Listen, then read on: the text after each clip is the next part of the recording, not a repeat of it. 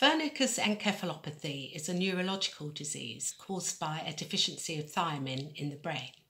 The most common cause is chronic consumption of excess alcohol. There is a triad of symptoms which include confusion, ataxia, which is problems with the voluntary movement of muscles and may lead to problems walking, and eye abnormalities. An individual may not necessarily have all three symptoms, however most people will be confused and disorientated.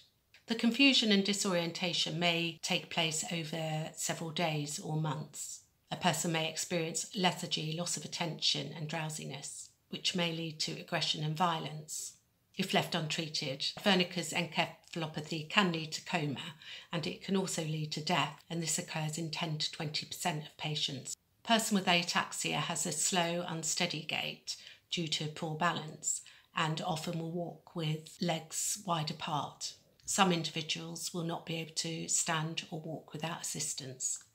As regarding eye abnormalities, people with Wernicke's encephalopathy have difficulty controlling their eye movements.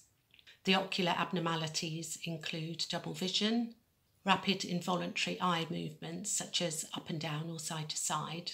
This is known as nystagmus. Paralysis of certain eye muscles, which is known as ophthalmoplegia, and rarely drooping of the upper eyelids, which is known as ptosis.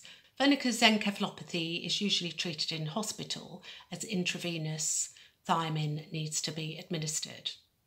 The quicker the Wernicke's encephalopathy is treated, the better the outcome. The patient also needs to immediately stop drinking alcohol.